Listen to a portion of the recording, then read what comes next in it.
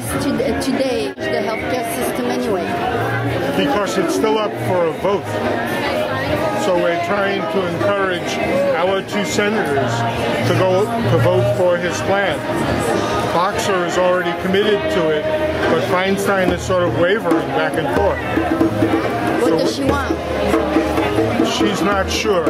At one point she said she wants single payer, and at another time she said she believes in the health care plan, so it's not clear what she's going to do. She hasn't... How about the other senators?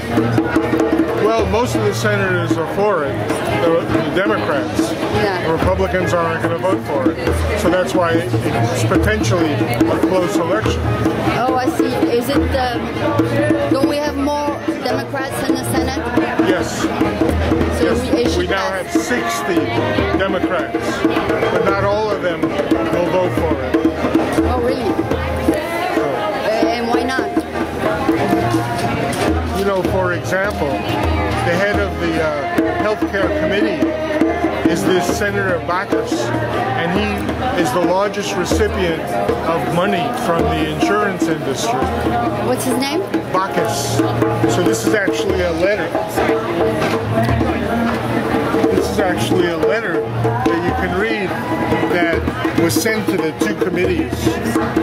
There are two committees, one that's run by Kennedy and Ted Kennedy, and the other by Bacchus. They're both healthcare committees.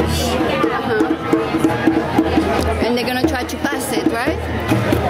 They're going to try to pass care. Right. It's going to be up for a vote. I don't know exactly what we don't know, because they haven't worked out all the details about how they're going to raise the money, how the public option is going to work. The public option generally means that people who can't afford to buy their own health care, the government will subsidize it. But they haven't said... What did they announce on July 1st? They say July 1st they're going to announce something. Yeah, that I don't know. That didn't happen? What are they supposed to announce on July 1st? What are they supposed to announce? The new plan.